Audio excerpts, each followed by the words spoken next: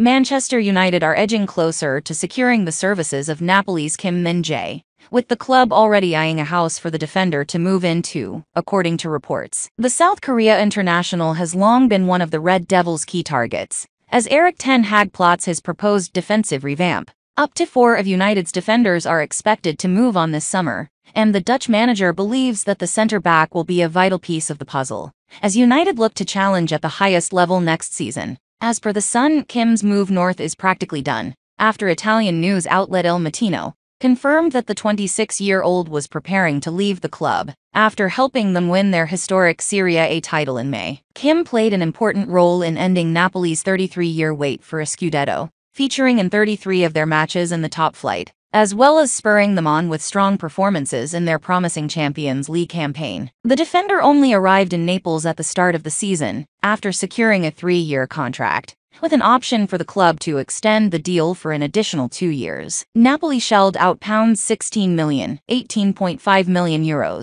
for Kim to bring him to Campania from Turkish Super League club Fenerbahce. United are said to be mulling over handing Kim a £7.8 million a year deal, although they are yet to table an official offer with his current club. The Red Devils would also have to pay the defender's release clause, which the Serie A side has set at £56 million.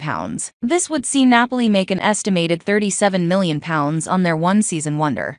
Ten Hag is looking to refine his squad in a number of different positions during the upcoming transfer window, with a marquee signing in attack also at the top of their wish list. Kim's teammate Victor Osimhen has also attracted interest from Old Trafford, with the Nigerian striker considered alongside England captain and Tottenham star Harry Kane. But Napoli are less willing to let of their 28-goal target man, with club chairman Aurelio De Laurentiis declaring there is no way that Osimhen will be sold at the season's end. The Dutch manager's planned movements in the window may yet be impacted by their finish at the end of this campaign. United are yet to secure Champions League football, with just 2 matches left to play, against Chelsea and Fulham. However, the Manchester outfit would be allowed to feel quietly confident of securing another season in the European top flight, as they need just a solitary point to qualify.